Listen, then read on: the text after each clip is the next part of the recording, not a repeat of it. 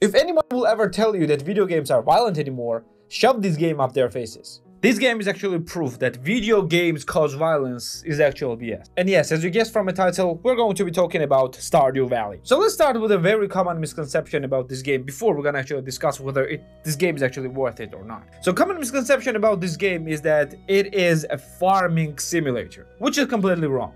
This game is not farming simulator. Well, it is a farming simulator as well as a bunch of other things, but it's not just a farming simulator. It's more correct to call this game a life simulator than a farming simulator, and it's basically closer to Sims than, well, farming simulator. To explain this game very simply, let's just explain the plot of this game. You are a guy or a girl who works for a giant corporation on a corporate job. And during one night, your grandpa decided to give you a letter with the deed to the farm somewhere in a rural area. And well, because you're fed up with this corporate life, you decided to say, screw this, and just go and live on a farm. So now you arrive on a farm and you basically start living there. First you need to clamp the land, then just find some crops, grow some very rudimentary plants, and that's it at the first sight. But then you go to the town itself and you start meeting a bunch of different people. There are around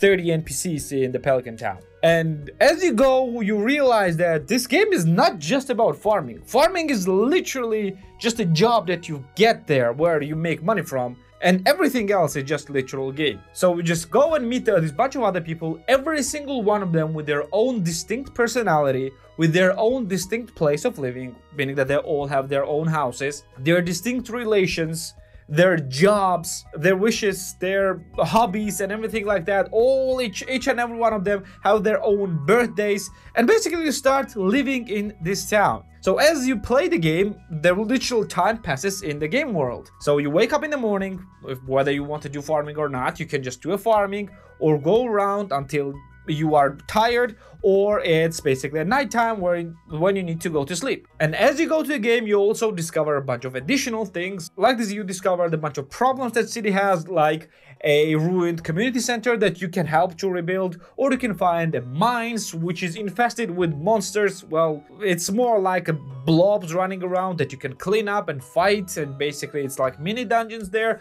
You can also find a fishing game and discover a bunch of different fish, and as the time progresses, the city has different holidays where people are gathering up. You can interact with the people there, and also people have different birthdays where you gather up and just celebrate different people's birthdays. And the seasons change, and during different seasons you have a different crops, and you can grow these crops to sell them and make money. You also play a big role in basically rebuilding the town and its infrastructure, like bridges, roads, and bunch of different small things that basically blossoms the game in front of your eyes. At first sight, you might not think that this game is something like that, and you might not think that you might like things like that, but the game's charm and game's beauty and game's simplicity is such appealing, is such a beautiful sight that you will basically fall in love with the game even if you have a heart of stone. Yes, the game is that interesting as you go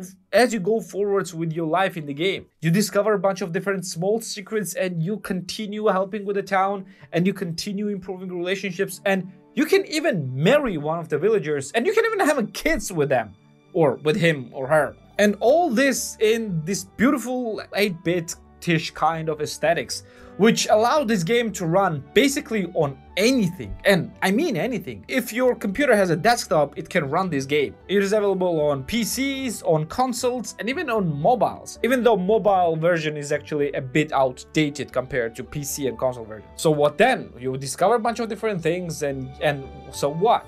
And the reality is that the game actually does not really end. You go and you continue game as a months pass, seasons pass, years pass, and you improve, you make your farm better and better, you improve your relationships with your villagers, and you will play this game for at least 3 in-game years, which is not that long. Each season is around 30 days, and we have 4 seasons. After 3 years is basically a soft end to the game. And even better, the game is actually getting a bunch of updates, and you can also have a bunch of different farms as well, not just one farm, with all their own distinct difficulties and distinct challenges. And all of this makes this game incredibly beautiful and amazing experience to play. I often play this game when I'm stressed out because it is such a relaxing experience, because you don't have to rush anything, you don't have to min-max anything. Everything is just there, and you're taking care of your farm, you're taking care of different people, you just interact and talk with people. And because the game doesn't even have a voice acting, it's just text.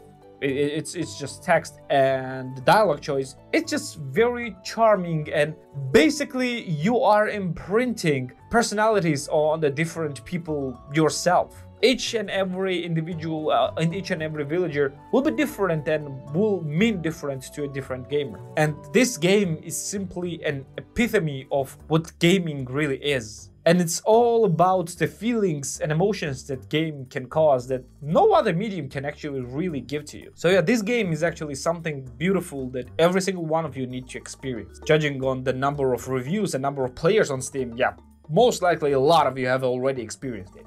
So what about the pricing? So this is what you're here for, whether it's worth it or not. The game is sold on Steam for the full price of $14.99 for tier 1 and for the full price of $9.99 for tier 2, and can go as low as $7.49 for tier 1 and $4.99 for tier 2. And doesn't matter for the discount or for the full price, this game is absolutely worth it, because this game will not get old, especially with the bunch of updates that this game receives all the time.